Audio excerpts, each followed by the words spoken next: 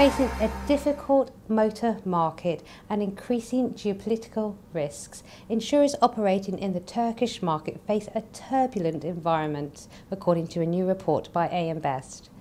I'm Yvette Essen for AM Best TV, and I'm joined by Will Keen-Tomlinson, financial analyst for AM Best, to talk through this new report. So can we talk through some of the key trends and characteristics facing insurers working in the market? Historically, the Turkish insurance market has been a very high growth market. Premiums have almost doubled since 2014, and it's also been very profitable. This has attracted European insurers such as Allianz and AXA to invest a lot of capital in the market. Recently, due to the pressure that the Turkish economy is under, these returns have been much lower in euro terms and inflation adjusted, and so the market's becoming much more of a challenge.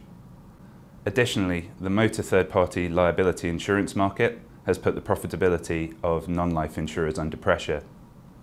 So you mentioned motor there, which is obviously very important for this Turkish sector. It accounts for a very large amount of non-life premium. Can you tell me about some of the trends there and the challenges that insurers face in that sector? The main risks facing motor insurers are those attached to the third-party liability insurance, which makes up around 2/3 of total motor premiums in the market. There have been regulatory changes in recent years which have put profitability under pressure, including a change to the scope and extent of bodily injury claims, a change in the minimum wage, which both led to reserve strengthening, and then in 2017, controls were put in place to cap premium increases and also to pool some motor insurance premiums. This means insurers have lost pricing control while facing continuing increases in claims costs.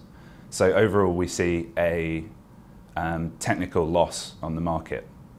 Currently, this can be recouped through investment income with the high investment yields available on government bonds and deposits.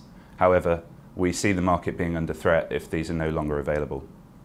Another key characteristic of the Turkish market is the potential impact of a major large Nat Cat loss. Can you explain to me how insurers are working in the market to respond to this potential threat?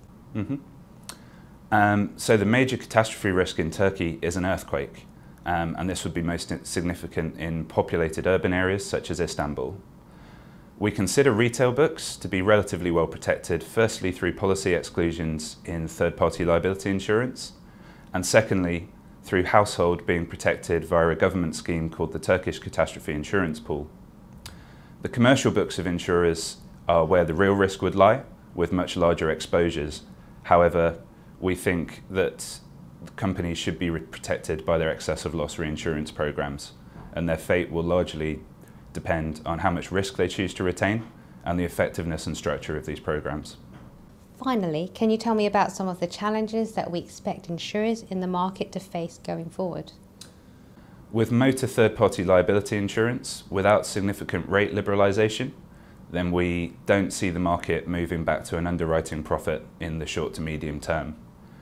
The risk to this line of business is if interest rates fall without a corresponding drop in inflation, then the market may move from an underwriting loss to an overall profitability loss. The other major risk facing Turkey at the moment is mounting geopolitical tension, especially with the United States. If sanctions were to be put in place against Turkey, we'd see this as a significant economic risk.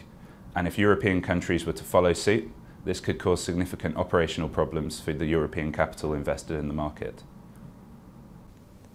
A copy of AM Best report looking at the Turkish market can be found on ambest.com. For AM Best TV, I'm Yvette Essen.